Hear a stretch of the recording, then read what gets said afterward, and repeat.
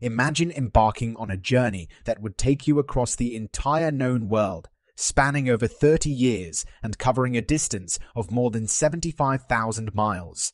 Imagine traveling from Morocco to Mecca, China to Constantinople, and everywhere in between, all without the luxury of modern-day transportation. Now imagine doing all of that in the 14th century, when travel was slow, dangerous, and filled with countless other unknowns. Well, that's exactly what our hero did. Ibn Battuta, a 14th century explorer, was a man on a mission to see the world. From dodging bandits to escaping deadly plagues, Ibn Battuta had it all. His travels were nothing short of incredible, and today we'll be taking a deep dive into his life, his adventures, and his legacy. So sit back, relax, and get ready to be transported through time and across the globe, all thanks to one man's insatiable thirst for adventure. Before we begin, I just wanted to apologize in advance for mispronouncing anything. I unfortunately do not speak Arabic and will probably butcher a lot of names in the process. Our story begins in Tangiers, a northwestern city in Morocco, where a young Ibn Battuta is set to begin his travels to Mecca to undertake pilgrimage and complete his religious duties. Well, that was the original plan at least. As Ibn Battuta prepares to leave Tangiers, he makes his way through the bustling city one final time. He couldn't help but be struck by the vibrant colors and exotic aromas surrounding him. The markets are particularly lively, with merchants haggling over everything from spices to textiles. The Kasbah, a type of fortress, loomed in the distance, a stark reminder of the city's strategic importance and the ongoing conflicts that plagued the region. As Ibn Battuta looked around, he couldn't help but notice the harbors, which were just as bustling and busy as the markets. As ships of all shapes and sizes jostled for position in the crowded waters, sailors shouted orders and heaved heavy bales of cargo onto the docks. The air was thick with the sounds of creaking timbers, clanging chains, and the thump of heavy ropes as they were coiled and uncoiled with practiced ease. The smell of salt water mingled with the heady aroma of spices and exotic fruits. Amidst the chaos, there were moments of surprising grace and beauty. The sleek lines of a merchant ship gliding into port, its sails billowing in the wind like a giant white bird. The delicate flutter of a seagull's wings as it swooped down to snatch a fish from the water. The sun glinting off the surface of the waves, painting the sea in shades of gold and blue. Despite the apparent disorder, there was a rhythm to the activity on the harbour, a kind of dance that only those who had spent their lives at sea could truly appreciate it. For Ibn Battuta, who had grown up in Tangiers and knew the harbour like the back of his hand, the sight of the ships coming and going was a comforting reminder of the world he knew so well. As he watched the ships disappear over the horizon, bound for distant lands he could only dream of, he felt a pang of longing mingled with the excitement of the adventure that lay ahead. Yet a feeling of apprehension lingered in Ibn Battuta's heart. After all, he was leaving his birthplace, his family and his friends behind. Ultimately, he was leaving the place he called home behind.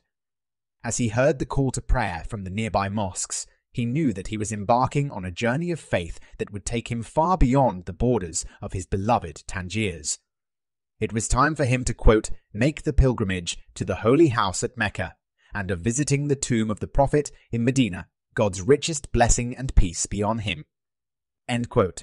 Ibn Battuta pauses for one last moment to take in the sight of the ships in the harbour, their sails billowing in the breeze as they set off for far-flung destinations. And he realizes that it too is time for him to leave, as he writes, quote, so I braced my resolution to quit all my dear ones, female and male, and forsook my home as birds, forsake their nests, end quote. And so began the travels of Ibn Battuta. As Ibn Battuta begins his travels through the mountainous interior of Morocco, he likely encounters some of the most challenging terrains of his journey. The narrow paths were treacherous and steep, and the rocky cliffs on either side seemed to threaten him with danger at every turn. Despite the difficulties, Ibn Battuta remained determined to reach his destination. He knew that the journey through the mountains was a necessary part of his travels, and he was eager to see what lay ahead. It has been weeks since Ibn Battuta begun his journey, and things were going fairly smoothly for the young Battuta. His destination, Tlemcen, a city east of Tangiers, which was ruled by the Zayyid dynasty, was within arm's reach. Being the capital of the Zayyanid, Tlemcen was a natural stop for a traveller going from Morocco to Tunisia, and although he was travelling alone, he had managed to avoid bandits who often attacked unprotected travellers. Fortunately for Ibn Battuta, 1325 was a relatively peaceful year, during which to make the crossing from Marinid to Zayyanid territory. So, crossing the border between the two kingdoms was as easy as it could get for Ibn Battuta. Not to mention, as a religious traveller on pilgrimage, Ibn Battuta enjoyed a protection of sorts provided by local rulers. In addition, bandits were religious enough to hesitate to attack a traveller on pilgrimage. Although Tlemcen was an ideal stop, Ibn Battuta did not stay there for long, and so the city that was a crucial point in the trans-Saharan trade route, mostly in gold and slaves, was merely a blip in the travels of Battuta. The lack of major cities between Morocco and the western parts of the Hafsid kingdom made Ibn Battuta's short stay seem like an even stranger choice. But Ibn Battuta explains his haste. Quote, "I came to the city of Tlemcen, the sultan of which at that time was Abu Tashufa, and my arrival chanced to coincide with the visit of 2 envoys of the King of Africa. These envoys left the town, and one of the brethren advised me to travel in their company. I consulted the will of Almighty God in regard to this, and after a stay of 3 nights in Tlemcen to procure what I needed, I left, riding after them with all speed, and on reaching the town of Milenia overtook them. There." End quote. It is believed that Ibn Battuta could have travelled through the green-brown valleys for several days at a time, without encountering any towns, only Berber camps and groups of camel herders. Finally, he caught up with a caravan of other travellers, including pilgrims like himself. Some of them walked, others rode horses, mules, donkeys, or camels.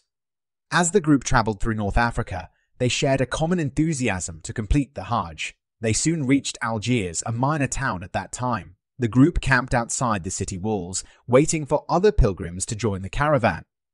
Then they continued on through forests of oak and cedar, mountains and valleys, before reaching the city of Bijaya. And as things seemed to be going smoothly, disaster struck. Ibn Battuta fell ill.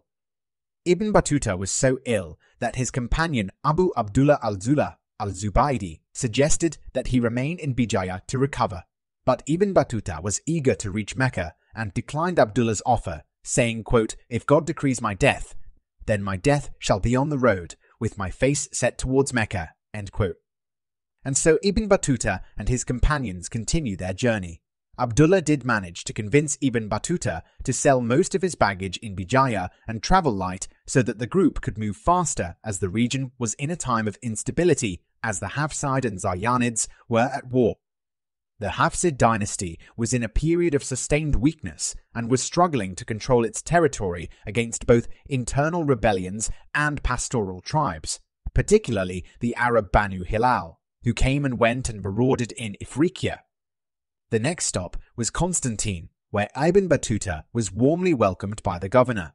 At this point, Ibn Battuta and his companions have been on the road for a considerable amount of time. Just the previous night they had spent getting rained on. Upon seeing the ragged shape that the travellers were in, the governor ordered their clothes be cleaned. He gifted Ibn Battuta money and a fine woolen cloak to replace his old shredded clothes. This would be the first of many gifts Ibn Battuta received on his travels. It became a motif in Battuta's story that pious Muslims would perform their religious duties of charity to the needy by helping out Ibn Battuta and other travellers. These gifts were sometimes considerable and would make Ibn Battuta a fairly wealthy individual at times, even though he would eventually lose everything. Despite the warm welcome Ibn Battuta received, he knew he had to leave the city and press on to complete his journey. Ibn Battuta fell ill once more, so ill that he had to be tied to a saddle to keep him from falling down. In the year 1325, Battuta arrived in Tunis for the first time, having travelled through North Africa from his native Tangier. As he entered the city, he was struck by its grandeur and the bustling activity of its markets and streets. Tunis was a centre of trade and commerce, connecting the Mediterranean world to the African continent, and it had long been renowned for its wealth and prosperity. Ibn Battuta noted that it was the end of Ramadan, a time of celebration and feasting for Muslims around the world. Despite the festivities that surrounded him, Ibn Battuta felt a sense of loneliness in this foreign land. He had traveled a great distance from his home in Tangiers, and the unfamiliarity of his surroundings left him feeling disconnected from those around him. He recalls, quote, "I felt so sad at heart on account of my loneliness that I could not restrain the tears that started to my eye, and wept bitterly. But one of the pilgrims, realizing the cause of my distress, came up to me with a greeting and friendly welcome and continued to comfort me with friendly talk until I entered the city." End quote. During his 2-month stay in Tunis, Ibn Battuta had the opportunity to immerse himself in the city's rich intellectual and religious traditions. He was given a place to stay in a religious school. The religious school, or madrasa, was a hub of learning and scholarship, attracting students from all over the Muslim world. Ibn Battuta was impressed by the depth of knowledge and dedication of the school's teachers, who spent long hours instructing their students in the intricacies of Islamic law, theology, and philosophy. While at the madrasa, Ibn Battuta developed a deep appreciation for the intellectual traditions of Tunis and the wider Muslim world. He engaged in spirited debates with his fellow students, challenging and being challenged by their ideas and arguments. However, it was yet again time for Ibn Battuta to leave. As Battuta prepared to leave Tunis, he joined a fully fledged traveling party for the first time in his travels. This group, known as a caravan, was a common mode of transportation in the medieval Islamic world. Caravans were not just groups of travelers, but were essentially mini-mobile governments, complete with officials appointed to various positions of authority. The caravan itself was a complex and sophisticated operation, with a hierarchical structure and a system of rules and regulations designed to ensure the smooth and efficient movement of people and goods across vast distances. The caravan was made up of a diverse array of people, including traders, pilgrims, and other travelers, all united by the common goal of reaching their destination safely and successfully. In this particular caravan, Ibn Battuta was appointed as the Qadi, or judge, a position of great responsibility and honor. As the Qadi, he was responsible for resolving disputes between the members of the caravan, ensuring the safety and well-being of the travelers, and upholding the principles of Islamic law and justice. This is it for today's episode.